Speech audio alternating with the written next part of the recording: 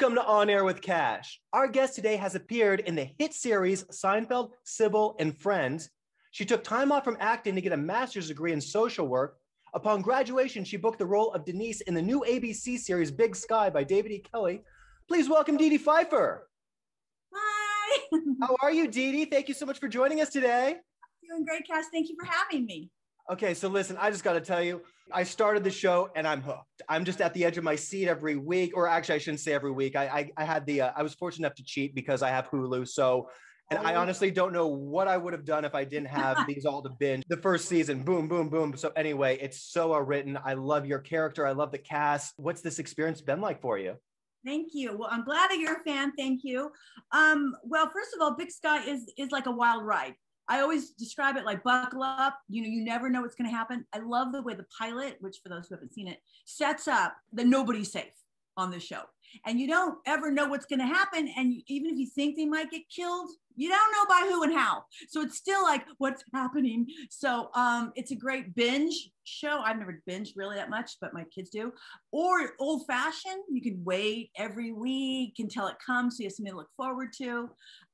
It's been great. We've been in Canada filming. I just got back. We just wrapped the first season. So there's lots of new ones coming down the pike for you guys, including tonight, Tuesday night, ABC. When I saw the trailer, like you said, it's no one's safe, but you don't know what it is. And you watch the pilot and you're like, whoa, where's this going? And then right when you think there's going to be some closure, it's like, nope, they roped you into the next episode. And then you're like, okay, I got to stay tuned. Boom, boom. And then finally, when you think one thing's resolved, it's like, okay, something else. It's keeping me at the edge of my seats. And I'm so tuned in. Now I'm caught up. So now I have to wait a little bit, wait every week now.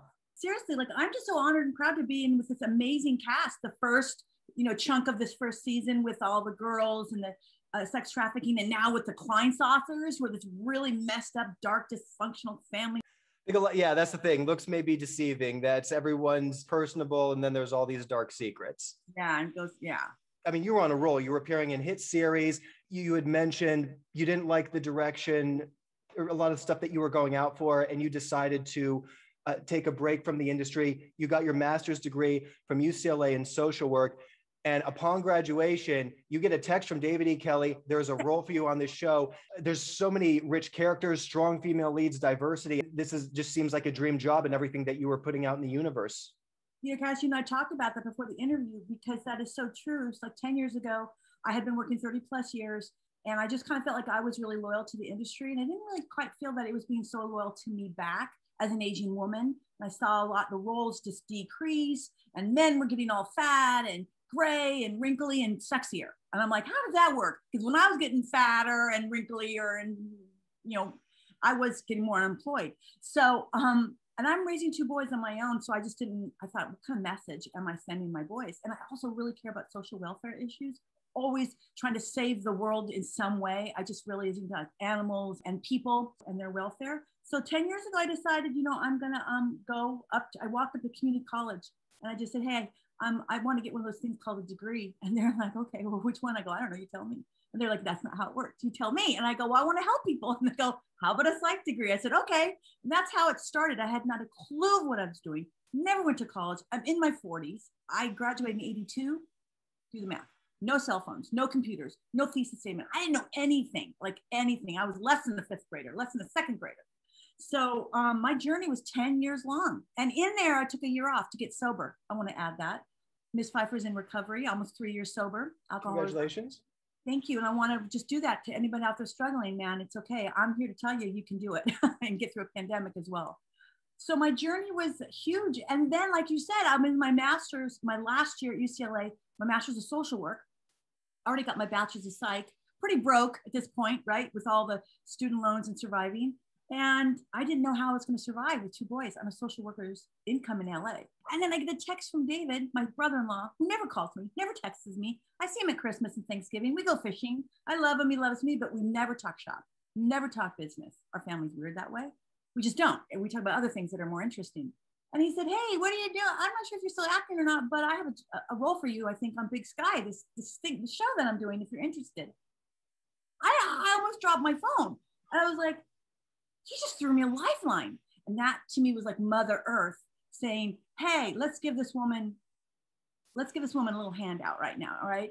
And then when I read the script, there was all these incredible women. I'm like, oh my God, are you kidding me? So it kind of all came full circle, all because I just kept my eye on the prize, which was, you know, trying to do good in the world, you know, always try to show my boys this is what it looks like to have a value and support that value, making sure your behavior is in harmony with your behaviors and your values are in harmony. And that even means trying to help people and not know how you're going to survive. The universe somehow will figure it out and help you out if your heart's in the right place. And now I'm on Big Sky acting again at 57, dude.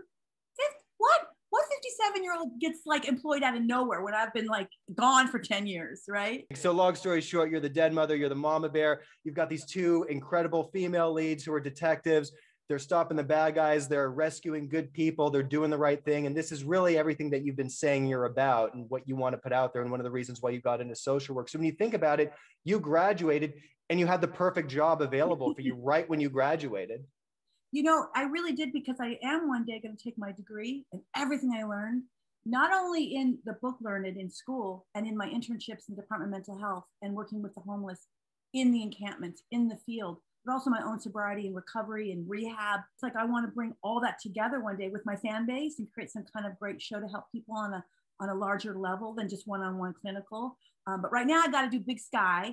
And you're right, I'm bringing a lot of my clinical skills to Denise, which is really fun. She is kind of like the den mom. She is like the safe place for the girls who go out, like you said, and get into lots of trouble. Let's just say that. See, there's a word you can use. They get into a lot of trouble. The girls get into a lot of trouble and you're the balance. You're the mother figure. Meeting all these crazy characters that have all these like demons or secrets, and you just never know around any corner. And when they come back to Duel and Point, remember to breathe. We try to bring Denise is definitely funny and a bit of a smart ass too. I see a lot of you in that character I know we just met a few minutes ago. I'm honored to have you on the show. You got this fire about you that you really bring to Denise. Thank you. When David said, I think I have this great role for this, perfect for you, he wasn't joking. Like when I read Denise, I went, oh, I get this girl. I got her. And I go, I like her. Like she's a smart ass like me. She's mama bear like me. We actually have a clip from the series where Jenny asks your character Denise to look into Cole Danvers. Cole Danvers. That's all I got. Okay, give me a second. Any mention. Try searching with the clan assessors. Okay, here we go. Cole Danvers. Just a quick mention in the Twin Falls Register from about 15 years ago. Parents filed a missing persons report, but because he was an adult, the case was dropped. You want to tell me what this is about? Chiang clan assessor gave it to me. Oh, okay, well give me a few more hours and I'll do a more thorough search and I'll have it for you when you get back. You're coming back, aren't you? Tonight. In that clip, yes, you can see the mama bear and Denise. You can see that she cares, and I think she's really good at what she does. You are an inspiration. You keep doing what you're doing, and I am so proud of you. And just everyone else out there listening, I mean, listen to Dedee. You've had this success later in life. You overcame so many obstacles. It's never too late. Never give up. Dedee is living proof that if you hang in there, you go at everything full force, the right things happen, and you can put energy into the universe, and the universe will respond. It's time for your close-up. Oh my goodness. Hi. Hey. She's still getting used to my red hair. When I left 9 months ago, I was blonde and I came back red. And so she keeps going like, I know you don't like it, do you? Yeah, she's kind of like me, spiking it up occasionally. Yeah. I'm going to compete with that lion back there. Actually, we have one of these that matches for Denise. If you look on the show, you will see Denise always has this in her hand. They gave it to me as a gift. I'm always with my coffee, always, that it was always landing in the scene. So they had to match it. So they were like, oh, just get her double. And so she has one on the set and in real life, so because I'm always drinking coffee. And now she drinks coffee with me too, don't you? Aw. Are you going to talk? No? Honey, no talking? What's going on? I think that for whatever it's worth, I totally get it that this has been a really bitch of a year for everybody for a lot of reasons, a lot of change, just a lot of stuff that's going on. And I just think if there's ever been a time to kind of come together in a positive light, this is the time that love, is more powerful than hate, and that we can do this together. I mean, I have to believe in that. Otherwise, why wake up in the morning if the world's just going to be an ugly hate place filled with so much more hate than love? Right? That's like, who wants to wake up to that? I'm with you. It's just acknowledging the past, taking what we've learned the past year, and just really move forward. We need to head in a different direction now. And we have to do it together. Somehow. Together, unity together. Yes, you said it. Oh my gosh, Dedee, this has been such a delight having you on today.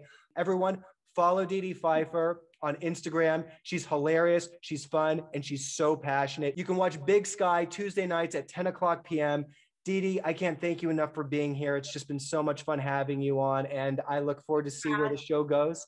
You're a doll, and it's Dedee Pfeiffer Official, and you will see lots of videos of her.